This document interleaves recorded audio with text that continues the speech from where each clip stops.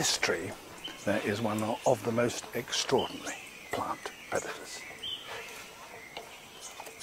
It's one animal that I don't need to sneak up on. Boo! This extraordinary creature is half blind, half deaf, and this is just about as fast as it can move.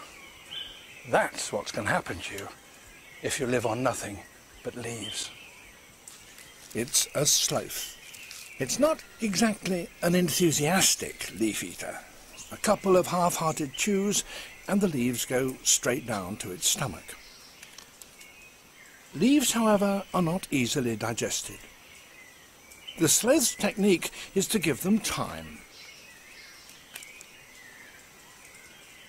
Then, eventually, this mobile compost heap pulls itself together and starts on a long and dangerous journey.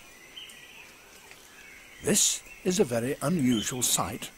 A sloth in a hurry.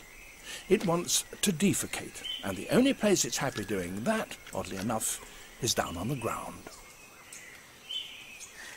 It only does it about once a week.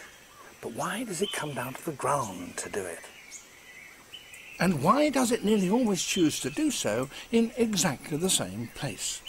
Whatever the reason, it must be very important, for a sloth on the ground is almost helpless.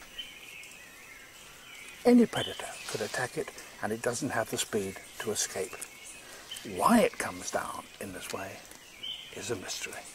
Nobody knows.